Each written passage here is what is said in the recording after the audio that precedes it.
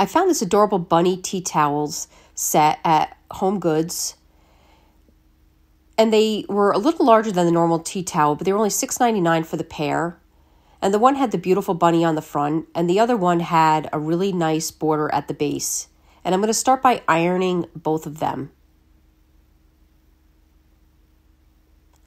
Once they're both ironed, I'm going to connect the two of them. And I'm going to just go under the image of the bunny, and I'm going to make sure my ginghams are matching on both, and I'm going to pin that down. Now, tea towels are not always perfectly measured like these two. One is actually a little bit bigger than the other, but I'm going to not worry about that. I'm going to just pin it across just to make sure everything stays in place. And I'm going to be using Surebond. Surebond is a glue stick that you can put in your hot glue gun, and it's meant for material, and it is washable. And I'm going to start by gluing on the underside. I'm skipping over the pins, and this is just going to hold everything in place while I start taking the pins out.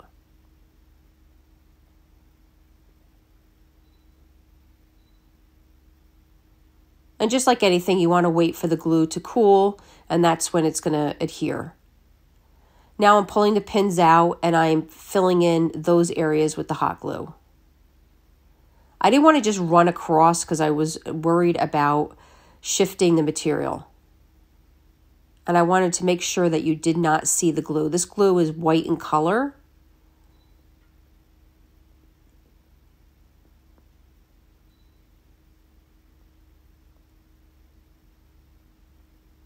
So once this is all set, I'm going to flip over and kind of not put it completely in half. I'm so sorry with my camera, you can't see the entire thing. But I wanted about 4 inches of the gingham coming from the bottom when I folded it over. And then I'm going to run the glue up the side, and I'm using the stitching as a guide. And I'm going to do that on both sides. So at the top, what you're not seeing is about 6 inches of material that's not being glued. But you will see that in a second. So I'm leaving the top open. I'm not going to glue that. And once this is cooled and set, I'm going to turn this inside out. So now I have this little sack. So you see how I made sure that the gingham was about 4 inches from the bottom.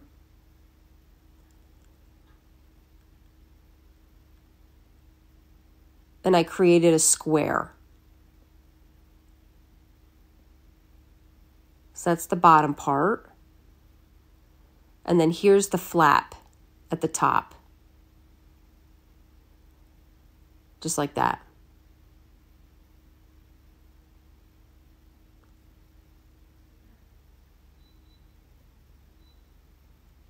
So I had this square pillow. You can get these right at Hobby Lobby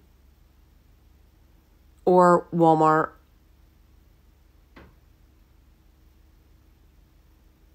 And I just I put the pillow into the sack and just want to arrange it so that everything is where I want it to be.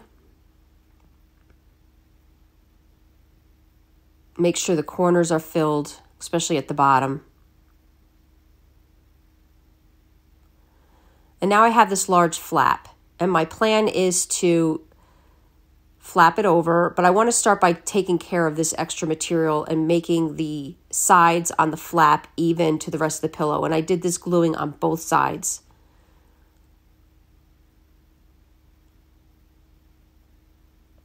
Once both sides were glued, I put my flap over.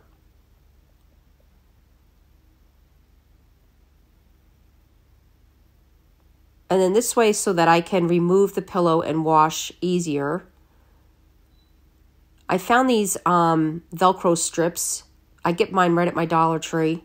They come in white or black, and I picked up white, and I'm cutting them in half and taking one full one. Now, these are very sticky, but I just put my glue on there just for extra adherence.